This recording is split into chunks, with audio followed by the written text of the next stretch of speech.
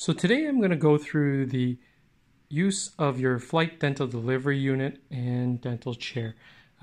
First off, the touchpad control here is the same one you have on your doctor side as well as your assistant side.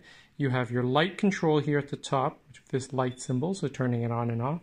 You have a cup fill and bowl rinse that you can set for time cup fill and bowl rinse to the set amount that you want.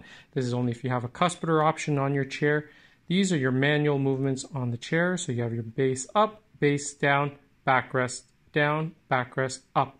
The heat button on the chair is typically not available for chairs sold in Canada or the USA.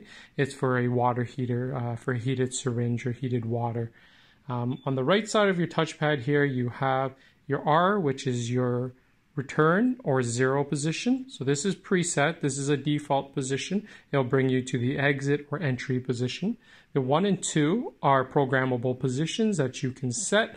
The 1 and 2 you can set by moving the chair manually, for example, to the position that you want. And then you press and hold the 1 or the 2. And to know that it's set the position that you want, you will hear a double beep coming from the chair. So I'm going to press and hold it here now, and you'll hear this double beep. And that's when you know that the chair has been set for your position 1. You would do the same for position 2 as well.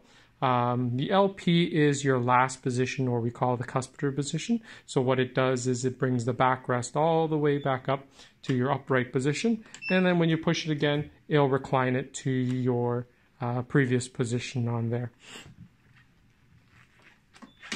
So for the controls on your delivery unit, you'll see there's a series of controls along the side here.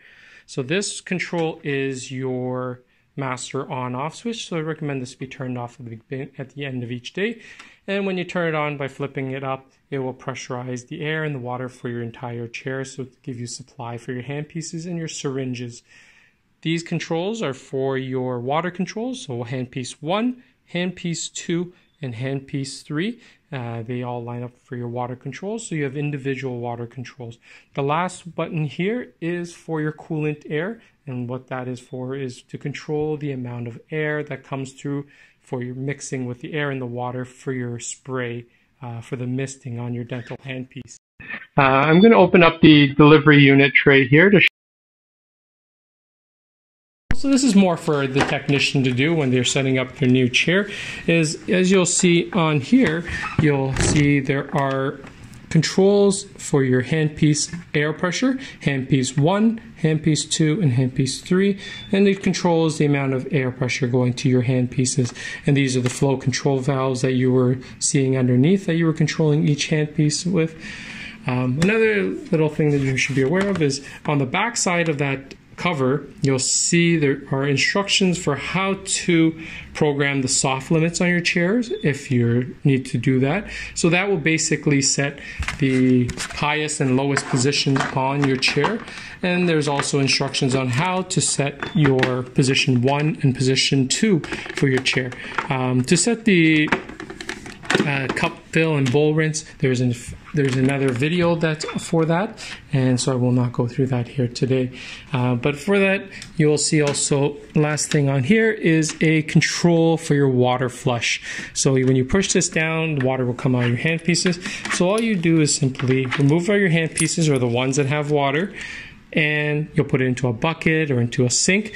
And when you press this button, it's a momentary button, so we'll flush the water out of your handpiece tubing, either from your water bottle or simply from your city water, whichever you have it hooked up to.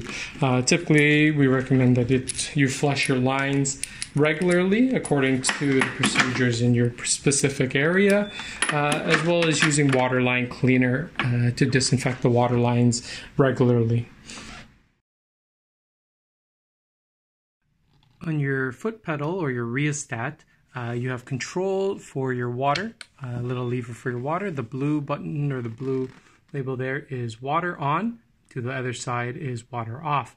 This main switch is for your drive air on your handpiece, and this is your chip air on your handpiece as well. So that just simply blows air out without turning the turbine on your high speed or low speed. So if you have a water bottle system on your flight chair, you'll see that you have several controls on the front of your water bottle, on top of your water bottle.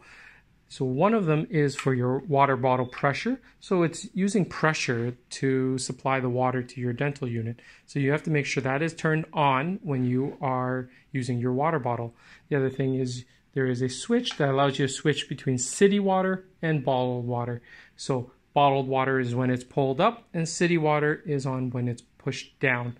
So it's just a switch to allow you to pull up and down to control if you want to use city water or bottled water. On the rear of the chair, you have a lever that allows you to rotate the chair 30 degrees to the left and the right. So you just release it, turning it to the right side, and then you can rotate the chair 30 degrees to the left and 30 degrees to the right. And then to lock it back into place, you're going to move the lever to the left side, and it will lock it in place.